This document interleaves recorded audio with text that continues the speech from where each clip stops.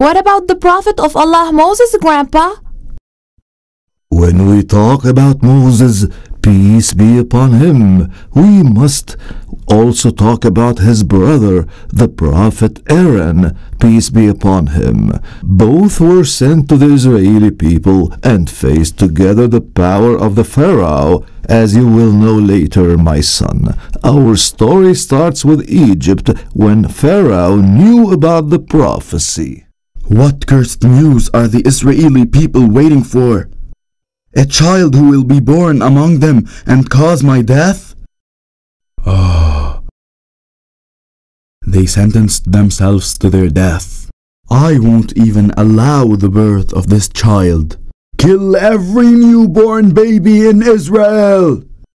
Don't leave a single one of them! The mother of Moses gave birth to her son, and she was afraid that Pharaoh's army kill him. So Allah inspired her to throw him into the river. She put him in a wooden box and threw the box into the water. بسم الله الرحمن الرحيم وأوحينا إلى أم موسى أن أرضعيه فإذا خفت عليه فألقيه في اليم ولا تخافي ولا تحزني إنا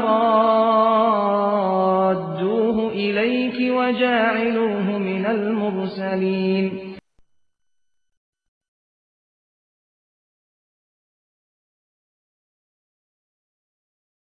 Madam, look, there's a box floating on the water. A box? Then bring it to me to see what's inside.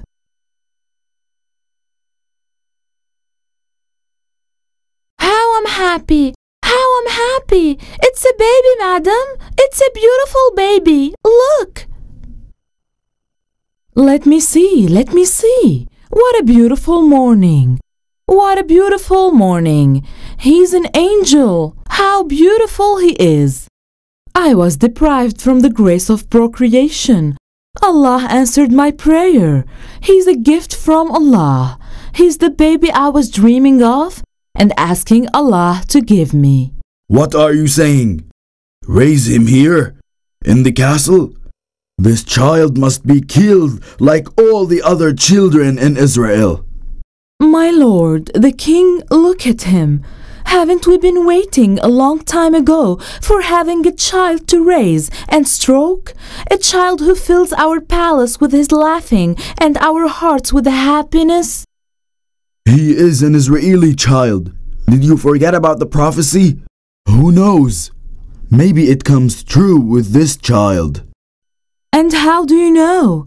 Maybe it will never come true. Maybe this claimed prophecy is nothing but nonsense. بسم الله الرحمن الرحيم وقالت امرأة فرعون قرة عين لي ولك لا تقتلوه عسى أن ينفعنا أو نتخذه ولدا وهم لا يشعرون. The child Moses refused all the breastfeeding mothers brought by the wife of the Pharaoh. The sister of Moses, who was watching over him all that time since he has been thrown in the river till he arrived to the palace of Pharaoh, took by the opportunity. She went and brought her mother, the mother of Moses, to the palace. So Moses fed from her breast till he got sated, and so Allah returned the mother of Moses to her son again. Moses lived a noble life like a king. Days passed and Moses grew up. My Queen Asia, the great Queen of Egypt.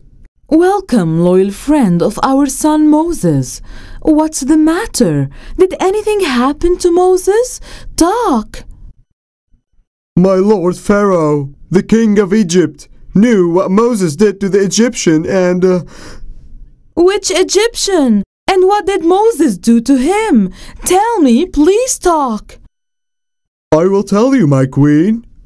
One day Moses went out for a walk in the market, and he saw one Egyptian fighting with an Israeli. While fighting, the Israeli man asked Moses for help. This ended up by Moses hitting the Egyptian man a fatal strike. What a disaster! Maybe that's the cause of Moses' sadness and silence lately. And did the king know about what happened? Yes, my queen. And today, Moses met the same Israeli man fighting with another Egyptian. And again, he asked Moses for help, but he didn't answer him and wanted to stop him from harming people. So the Israeli man threatened him, saying, "Do you want to kill me as you killed someone yesterday?" Kills him? Hurry up now and ask him to leave Egypt immediately. Quickly, hurry up! How stupid these two women are. They have been standing here since a long time to fill their jars with water. But how will they do it? Shepherds rarely go away of the water well. Women are weak, my dear. Forget about that and tell me, who is that man sitting there under the tree? Do you know him? No, he is not from Madian land. Maybe he is coming from a far land. He seems to be coming from Egypt. Look, he went to help the girls and fill the jars with water. He could really put away the shepherds and water for the girls. Here they are leaving. Look who came to give water to the sheep. Isn't this man Moses who came to Madian recently? Yes, he is. They say he got married to one of the two girls whom he gave water to after he agreed with their father to serve him 10 years and be in charge of his sheep and other interests. How weird. Yesterday he was a stranger and today he's a relative. Let's go. We are late. Moses spent 10 years serving his father-in-law. Then he prepared to leave to Egypt and took his wife with him.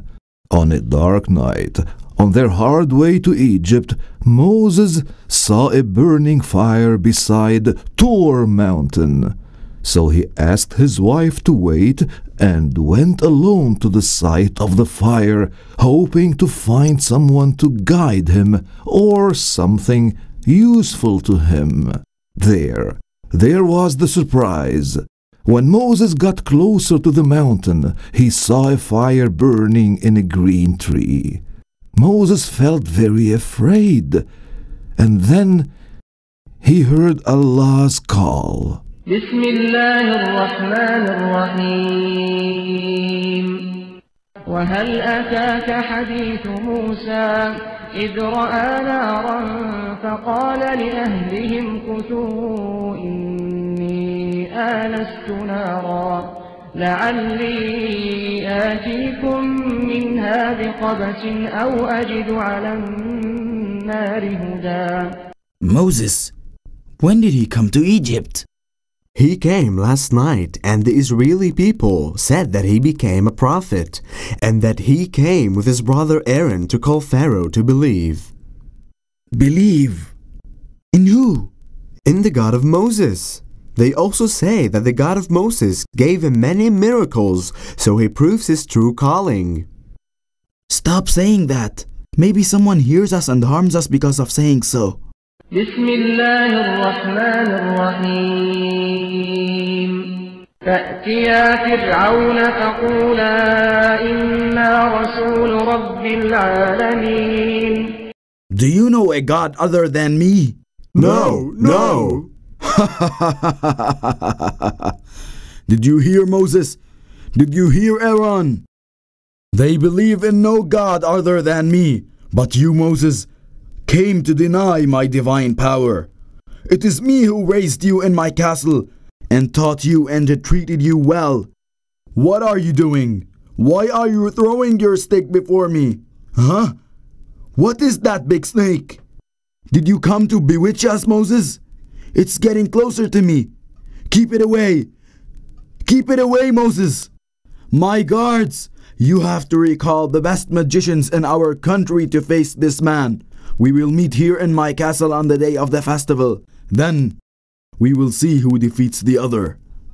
Come on, you brave magicians!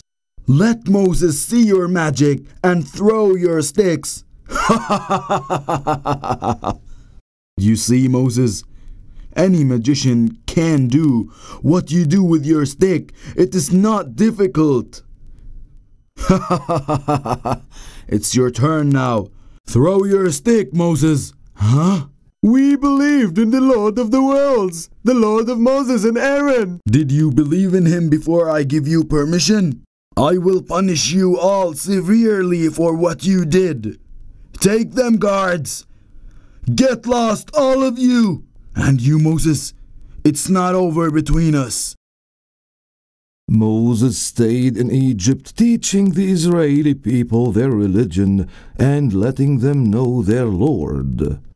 He kept on calling pharaohs to worship Allah, and Allah afflicted him to believe in the message of Moses. But Pharaoh insisted on his disbelief. My lord, the great Pharaoh of Egypt. What do you want now? I have heard that Moses and Aaron decided to leave Egypt with the Israeli people. What? Does he think he can run away from me? Oh, guards! Prepare the weapons of the soldiers and the military vehicles. We must follow Moses now. بسم الله الرحمن الرحيم فلما تراءى الجمعان قال أصحاب موسى إنا لمدركون. My lord, the great Pharaoh of Egypt, we succeeded in controlling them completely. They are surrounded by the sea from ahead and the soldiers from behind. They can't escape this time. Good job, soldiers. We will see, Moses, how your Lord will help you in this situation. It's weird, my lord. Moses stroked the sea by his stick, so the water level rose and the ground appeared. Then he ordered his followers to pass on feet while surrounded by water from everywhere, my lord. What are you saying? Then let's go after them. Let's go. بسم الله الرحمن الرحيم وأنجينا موسى ومن معه أجمعين ثم أغرقنا الآخرين.